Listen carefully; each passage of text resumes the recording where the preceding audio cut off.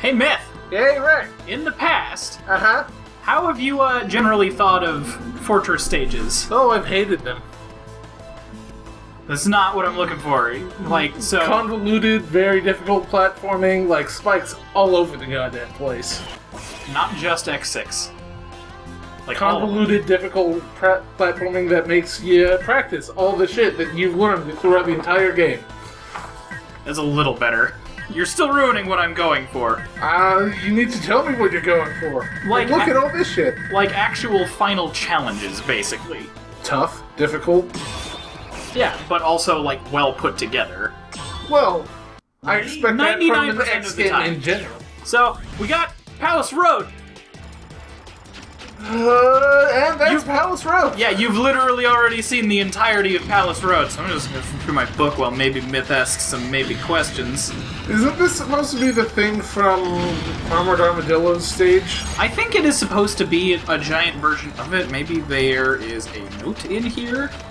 If it is, it's going to be farther back in the books. Bear with me a second. Yeah, so there's like fucking no threat here.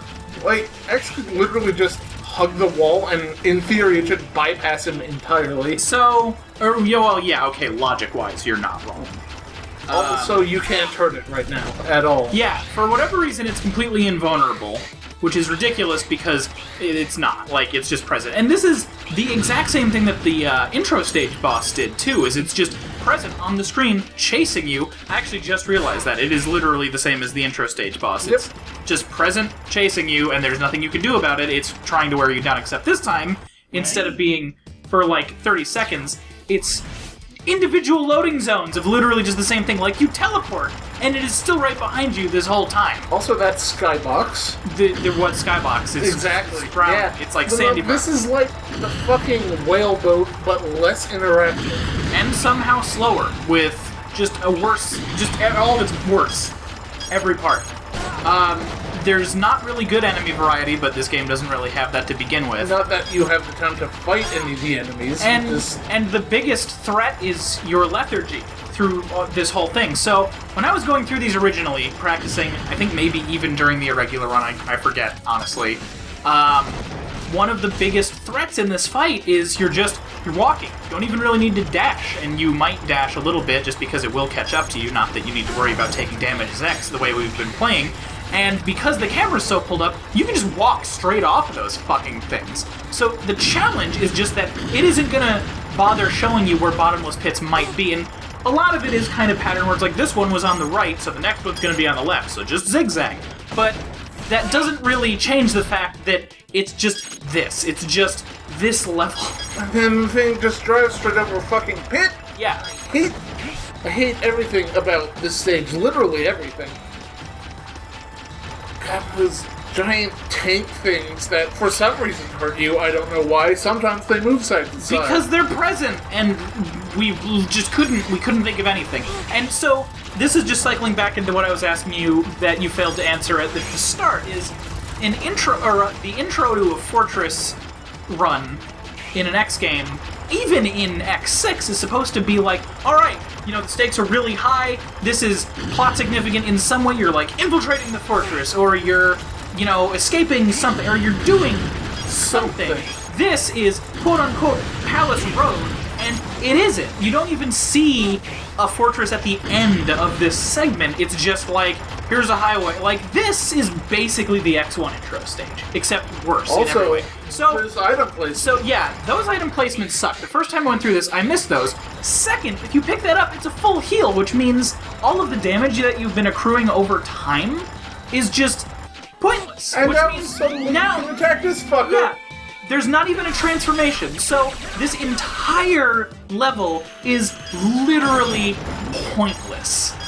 Just entirely. I hate it so much. Also, why the fuck do the underground illicit bounty hunters have a fucking palace with their own highway? Or this thing that's just apparently in their forces. Also, so it's weak.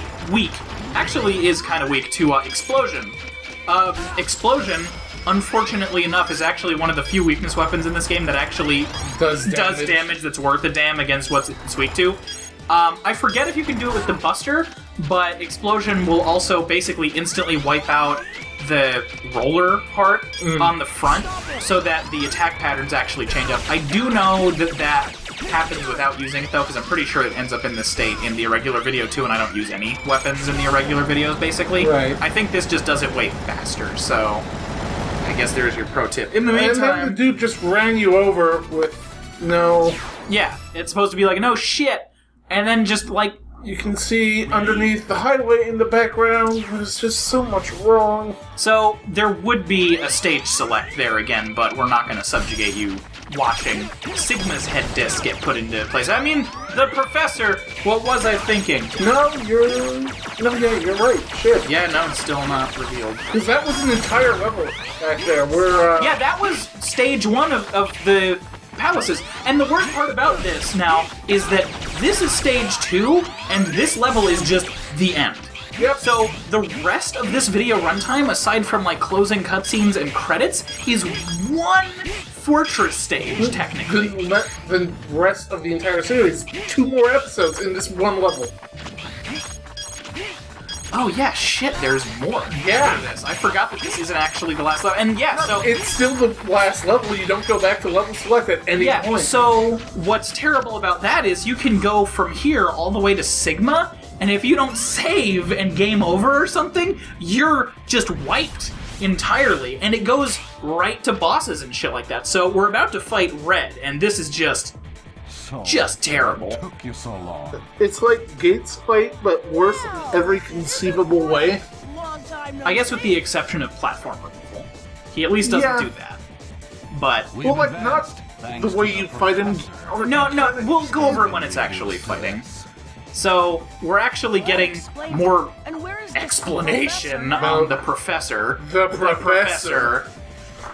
Like Fucking always, Frankenstein-ass motherfucker. probably closer than we think. And I like that Red isn't even really... Evil? evil or attached to him. He's just like, oh, I got outvoted, I guess. Maybe I'm being threatened. It's not really clear. Fuck it, let's fight, But no, son. we need to rescue Red! Red! Okay, so this is Red's fight. First of all, you'll notice that the room isn't actually designed. Like, very similarly to Gates' room, there's not really a layout. There's just platforms that got put places. But I want you to remember this whole room layout just for after the fight. It's really important. Also, where the fuck are we? You're in the palace. You see, you went up the ramps with the cyber boulders and then went through the teleporter, and now you're,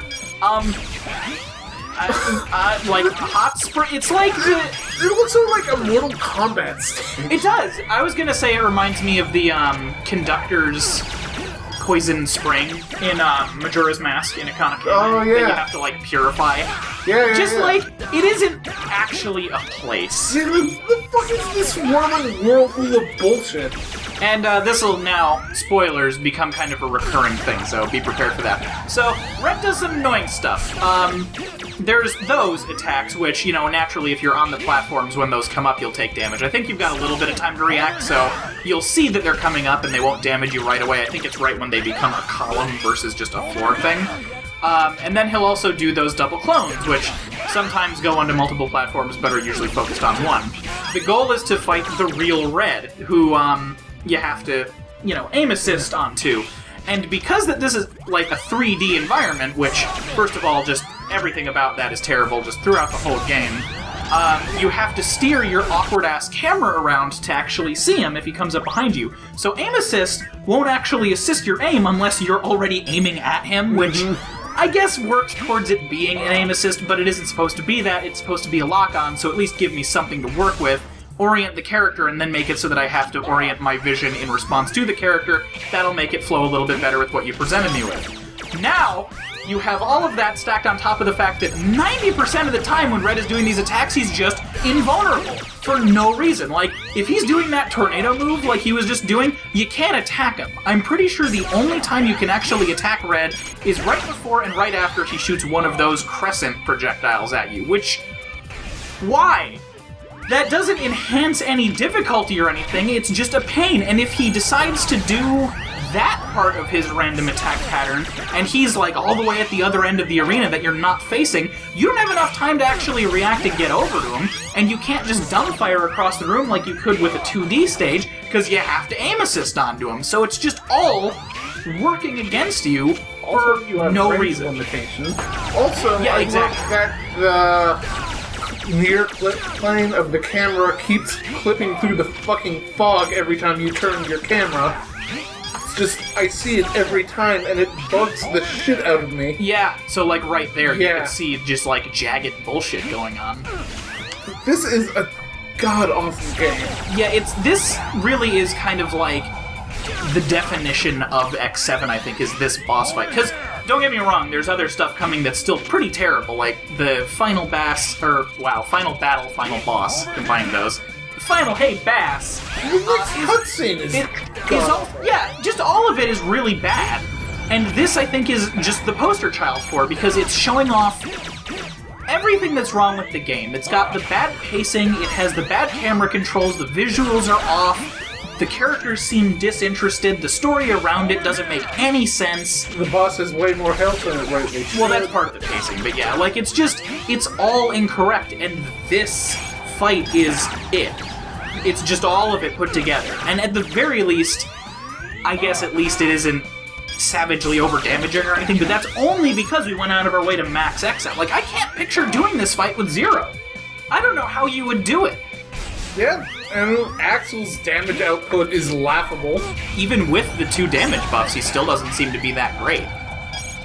And bear in mind that X is the tank in this one when I've built him the way that we have, which, I mean, just full power, and he's still taking pretty sizable damage from some of these attacks, which makes sense from an endgame boss, but in this particular, series of events, it's just irritating. Like, it doesn't feel like I'm overcoming any good odds, and it's also really slow. Yep. Like, with Gates' fight, at least you're constantly bouncing all over the room, and he's pursuing you, and this one's just like, alright, there's a set timer, Red's gonna go somewhere else, maybe I'll be able to damage him. Where the fuck are we now? Yeah, completely different environment now, and referring to Axel as if he's the one that did any of the fighting. And bear in mind, these are always the same no matter who your team is. This place is done for. Why? We're in this stage for the rest of the game. There's also that. So, right now he's talking about, self-destruct, emergency, and all that, and that never comes up again. No, guys, we gotta save Red. It's real important. Come on! You can still make it? You literally can. Nothing is happening right now. Or we'll be buried here too. Nothing is burying you! God damn it! Axel, he's right. He's right. It's my time. Let me go. You're a robot! In the meantime, since this is just frustrating, let's talk a little How many bit times about... has Zero fucking died in this series? Let's talk a little bit about Axel. The only design work I did for X7, this is Inafune talking, was to give advice on Axel. I said, if we're bringing in a new character, just make sure you give him a distinct silhouette. Over the years, I came to realize that when you draw robotic characters, it's mighty easy for them to fall into similar shapes. That's why I was very careful about X and Zero's silhouettes when I was designing them. Axel ended up with protrusions from his head and a gun in his hand to make him more unique. Which works. I actually like Axel's design. But speaking of design, hey, stage design! That enemy, you don't know he's there, and that's just the rest of this level, is just these enemies and those lasers, and you will see multiple times. Well, that's not the rest of the level. There's also there's cyber heads. There's other stuff. So there's gonna be a lot of instances where you're gonna be scrolling on screen or moving from point A to point B, and those things are just gonna be there. Shooting fire at you that gotta help you if you don't have all of the damage reduction power-ups, you're just gonna take damage. Like right here is another one. You can't duck under that fire, even though you can duck. Showed it off right there. This one is gonna do the same thing. Like, you are going to get on this moving platform, which you're supposed to do, and then just ride forward slowly and carefully. And you'd assume that that'd be fine, but here's another goddamn flamethrower coming, and it's not like you can do anything about that. Like, I'm sure if you really wanted to go out of your way to memorize everything, you could glide over him at the right time, but just, that isn't a Fortress challenge. That's just being a bad game designer. And this is speaking over X6's Fortress designs, and if you want to compare them, X6's fortresses are definitely more dangerous, but at least you can usually see what's going to be doing things to you. This one just has shit pop in random spots that you really can't do anything about. And a lot of its designing this game is just throw shit everywhere. Who the fuck cares? Doesn't matter. So this section is particularly nerve-wracking because of, remember, the Jetsons pillars will knock you off. But there's also invisible walls along these platforms that you can sometimes go over and sometimes can't. I don't know if it's a walking thing versus a jumping thing because of the little teeth coming off the side, but that mixed with the knockback, mixed with the tank enemies, mixed with the fact that the camera is rotating itself a lot of the time here. Like, I'm doing some of it, but it's orienting itself to, like, quote-unquote keep you on track, and it becomes this really nerve-wracking exercise in, like, what's going to happen if I try to move anywhere? Like, the only reason I'm not advancing aggressively like I normally would right now, despite how tanky I am, is because I don't know if something's just gonna drop me into that bottomless pit and make me start all over again. So, it's just like, this doesn't feel like a level. This doesn't feel like 3D platforming. It's just like they took a bunch of assets out of a bucket and just tossed them on the screen, and wherever they landed, that's the stage. Good job. Can you make the jump? Alright, good enough. Don't worry about it. And then more of it's popping in as we're going. Luckily, at this point, there's no more knockdown stuff, so I can just glide past, not taking any damage, even though I clipped through the enemy, because, fuck it, it's just the final stage. We don't need to make that any good at all. Also, I'm pretty convinced that the branching teleporters you're seeing take you to the same place, but it's so samey looking that I can't tell if I've gone through the left or right teleporters before. Yeah, I've seen, these are the only stages I've seen for this, and I'm almost positive that I've gone through both teleporters, so I think those are just like an illusion or something. I don't know. You could check the irregular one, maybe, but honestly, it's X7. Why am I range limited? I don't understand that. Because I shouldn't be. 3D. I can't let you shoot off and hit the enemies that don't spawn in until you're close. But that's not a spawn-in thing. That's like, he's just literally there. It's like, nope, it's gonna react when you walk up, so you have to deal with it. But then this one doesn't do shit. So, just give me range. It's just, it's so... all of it's unnecessary. Also, you walk through, but then you teleport in? Like, that's not even... Just put a door on the other side! There's a wall for a door right there. No, man, we only have the one spawn animation. It's literally walking.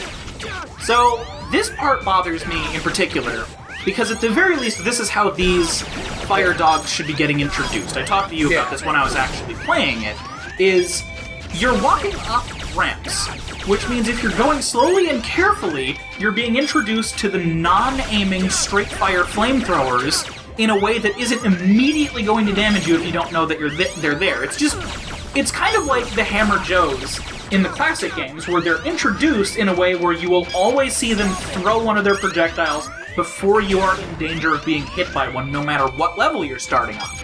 This is that, except it's coming after you've already been blindsided by them a whole bunch.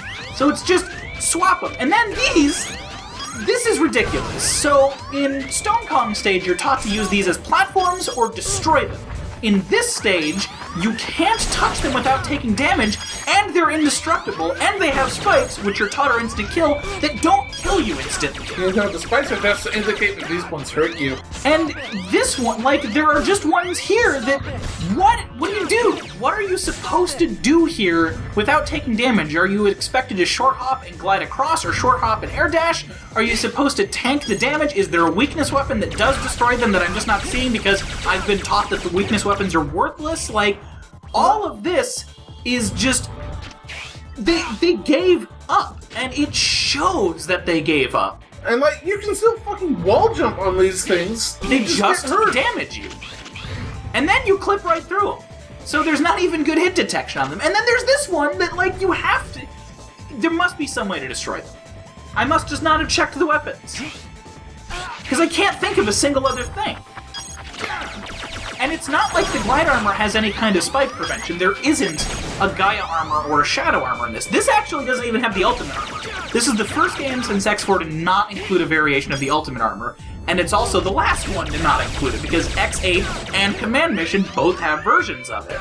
Not counting a regular Hunter X, obviously. I think this is a regular stone hit. But the rest of this stage has taught me to avoid them. And the only indication that it would be a bad evil stonehead is on the back of its fucking head! Which you can't see. So that is not only a leap of faith, but it's a leap of faith that's directing you into what you assume is an enemy. So it's not even a leap of faith where, alright, maybe there's a platform over there, it's, alright, I'm going to take damage from what I'm jumping at.